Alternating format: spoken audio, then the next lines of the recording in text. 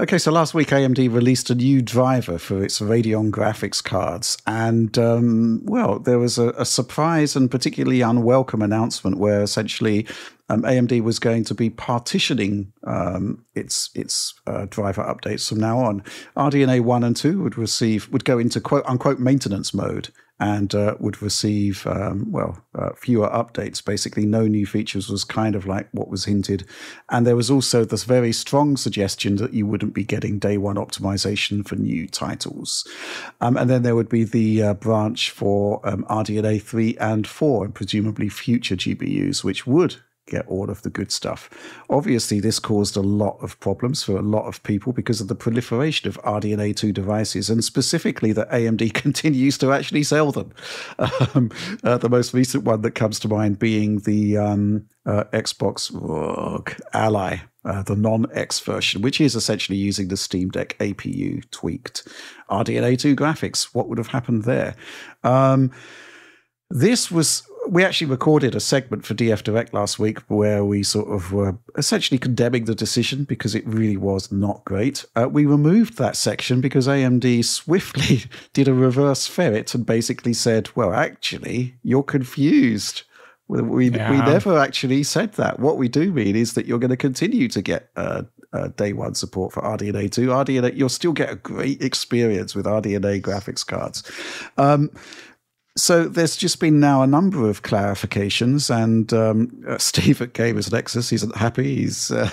His video was superb. It was really is funny. He actually happy? Steve's a nice guy, but that video made me laugh a lot of times. It was very funny because it was essentially a point-by-point tracking of the timeline, and basically AMD suggesting that it was that we were confused without actually acknowledging that. Whoa, hold on a minute! It's you guys that caused the confusion. With statements that are entirely contradictory to one another, supplied to different outlets. But we at the time we weren't aware of. We thought it was just a simple reverse ferret, so to speak. And that is why we removed it. But we're talking about it this week because things are sort of starting to come into focus now. Alex, what do you think about this? Well, I mean, we did supply some questions to AMD because our confusion reigned. Yeah, that's all right. I mean, we asked about stuff that they probably don't want to talk about, hence why we didn't get some questions. We asked about, for example, well, the thing is, in their initial announcement, as well as in clarifying announcements thereafter, they make reference to the difference between getting game optimization day one support, kind of, and feature support. And so we took feature support to mean things like Redstone, FSR 4. I also took it to mean DirectX shader model updates, which is actually a key thing. Developers rely on shader model updates to DirectX to ship with their games so that they can use new coding functions and stuff like that and have a better running game. For example, if there's a console port that uses more low-level things, DirectX shader model updates can allow the PC GPUs to take advantage of similar things they do on consoles to make a better running port, right? And those are all things that we asked about, and the answers we got back, there was no answer, really good answer brought to us about whether or not something like RDNA 2 would be getting FSR port or Redstone support. And they also said they wouldn't talk about like future forward-looking stuff based upon whether or not RDNA 2 would be getting shader model updates with the X12. That's fine. That's all future stuff. But they did respond to our question whether or not the cadence of delivery of drivers would be the same between RDNA 1, 2 family and RDNA 3 and 4 family. And they say game optimizations and support for all RDNA 1 or RDNA series 1 through 4 will roll out at the same time in both driver packages. So that would presume in the future you would get every single time there is a RDNA 3 and 4 driver, there would be an RDNA 1 and 2 driver. Sadly, we didn't clarify the question maybe well enough to also ask, do you get the same optimizations for the games in those drivers? Or is it just like, like a stamp plate number on something that actually doesn't contain many optimizations at all. We didn't ask that question, sadly. But when I look at the original statement and the fact that they are still putting it into some sort of different branch, I don't see how it can't mean some sort of degradation of service over time in comparison to what you had in the past.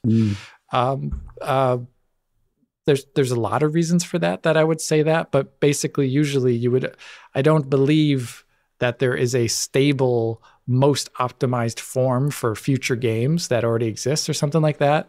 And if you would want to bring optimizations, like the RDNA ISA is similar enough across generations that you could roll out optimizations for all of them for similar titles.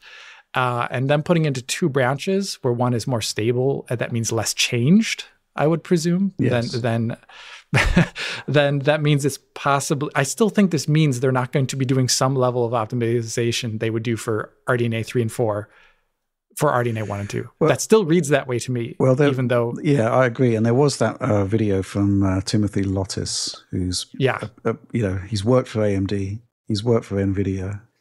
He's done a lot. I mean, the work that he's done has been game-changing, literally, in many, many ways.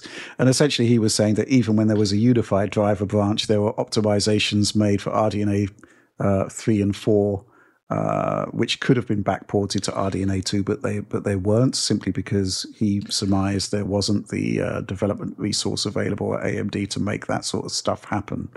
And so that there is a lot going on here. But going back to your questions, Alex, that we had for AMD, I mean, they seemingly have confirmed that we're going to be getting the day one optimizations across all branches, which is good. You seemed okay with the fact they didn't want to talk about future plans, specifically FSR 4 and FSR Redstone. I have a bit of a problem with not committing to it, because they've basically raised the possibility that RDNA 2 is not going to get those features. And at the same time, we know that FSR 4 does work on RDNA 2. It's not optimal, but it's an option that I think PC users with RDNA 2 GPU owners should have. If it technically works, it should be supported, right? I think that's, and there are gains, there are reasons that why you would want to do it. It can be slower or faster than XeSS, for example, and the quality seems to be better. I'd say that that's a feature that an RDNA 2 user should have. So for AMD to say, actually, this is all future stuff, we're not talking about this now, okay, fair enough. But at the same time, it's the fact that they're doing this that has raised the question in the first place, and the fact that they're not answering the question now doesn't particularly mean good news, does it? Yeah. I mean, one of the reasons why I'm reluctant to be so critical is because companies almost never talk about future products that they haven't fully announced yet in their full form. That's the only reason why. But what you say regarding the other aspect does make a lot of sense to me. In general, I think it's been, Steve also talked about this in the confusion video, that AMD has been not as good as NVIDIA or even Intel in maintaining driver support and updates over time for legacy products. And I think this is just another showing of it. And I think it is really weird to move RDNA 2 specifically. RDNA 1 is different enough in not supporting ray tracing and not supporting all of the DX12 Ultimate feature set, not even supporting mesh shaders fully, that I can kind of get why it would be deprecated. I also don't know if it's sold very well, unlike RDNA 2, which definitely sold a lot more products. There's also just so many fewer RDNA 1 products in general. But RDNA 2, though, has so many products. I did think it was extremely short-sighted to start wanting to talk about it openly, of moving it to a lesser branch. But I still think the fact in general that they are moving it to some sort of lesser separated branch, regardless, means it's going to get a different level of attention, whether it's, desired or not from AMD's part, but they opened the box. Now we all have to deal with it. And I guess over time, we should probably look and see what this means for RDNA 2 in modern releases. If it starts to have greater degradation of performance in rasterization focused only titles or compute only focused titles over time versus RDNA 3, that would be interesting to look at. The thing that here's a sort of hypothetical scenario which has played out in the past. A new AMD GPU comes out, and obviously there's a price premium, as there are with all new GPUs, and often there's been the case that people are looking at the last generation of AMD GPU where there have been significant discounts, and that certainly happened with RDNA 3, where new products came out. Older RDNA 2 cards were discounted, and they were still highly performant, and people bought those instead. With this sort of thing happening now, it's kind of like you've got to think twice about getting the more value-ific GPU, right? Yes. Yeah, it's really unfortunate, actually. I definitely remember a lot of people grabbing up 6800s and 6800 XTs because they just had like similar performance, even better performance in some cases versus their RDNA 3 comparisons, and maybe even more VRAM, right? Yeah. Like that. Yeah. So, that's an interesting point, right? Because, this is kind of like something how the stuff like this, the separation of the drivers can actually have an impact on, actual purchasing decisions. And it makes you think twice about grabbing that older generation GPU if you kind of have this nagging doubt in the background that it's not going to be fully supported to the extent of its actual capabilities. Any final words on this, John, before we move on? Oh, I just wanted to comment and say that the 6800 XT was a really nice card that held out for a long time. So I think it was 2020 that launched. Yeah. Mm-hmm. Yeah, I mean, that was a pretty good value. It was an interesting time, and I think it sold extremely well in the PC market. And so, yeah, ensuring that it has enough support to continue, I think it's in their best interest. And we're at a weird spot. So just this whole conversation got me thinking about the long-term viability of PC graphics cards. Like in the past, things would change so dramatically that older graphics cards simply literally couldn't run the instruction sets of new games, right? Like that's how it was. And yeah, we do have ray tracing and machine learning stuff rising up, but we've also seen the proliferation of lower spec PC devices, all the handhelds becoming popular and such, which I think has kind of shifted things a little bit, making older graphics cards more viable for a longer period of time than it was in the past. And as a result, I think it's more important than ever that the companies support these products as long as they realistically can, even if they're not putting their top engineers on everything, just trying to ensure that you get a good enough experience on hardware that can realistically run the types of games that are coming out. Like, you don't expect every new game to run on, like, for instance, you got Doom: The Dark Ages. It requires ray tracing, right? But that's still, as long as your card is reasonably, like, within the last 7 years, you could run it. I mean, actually, I didn't test the 6800 XT with Doom, but I believe it runs okay. Yeah, it should do. Right? I mean, should like, it's not amazing, but it's like, it's smooth enough to enjoy. You get a good experience out of it, and it looks good. So yeah, I don't know, man. It's just the handheld PC space, these low power boxes, this stuff really did change the PC market in a way that I think changes the path for upgrading to newer cards. Mm-hmm. Absolutely. Mm-hmm. Yeah. Final thoughts, Alex? Yeah, I just wish AMD would have more clear internal messaging so that there isn't a flurry of people getting. I mean, you should have read the AMD and Radeon Reddits on that weekend.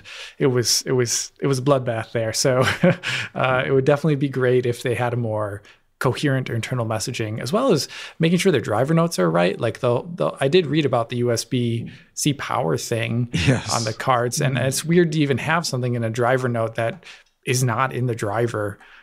So yeah, not good. Yeah, not great at all.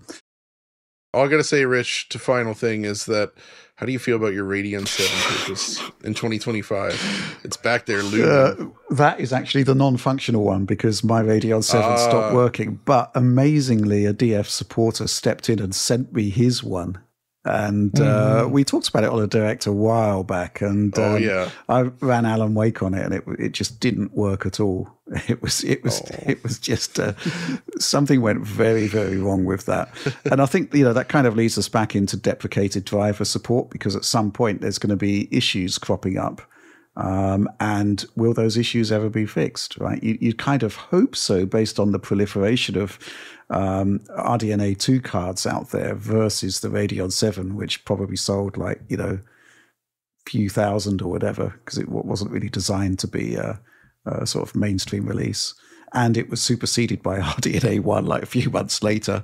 But that's the point, right? If you're going to deprecate driver support and validation and stuff like that, then this sort of stuff does happen. And unfortunately, AMD has form on this because it deprecated Vega, and they were still selling Vega iGPUs for God knows how long, and that's not great. So meanwhile, NVIDIA still has support going back to the Turing 2018 cards, some of which are still really good to this day.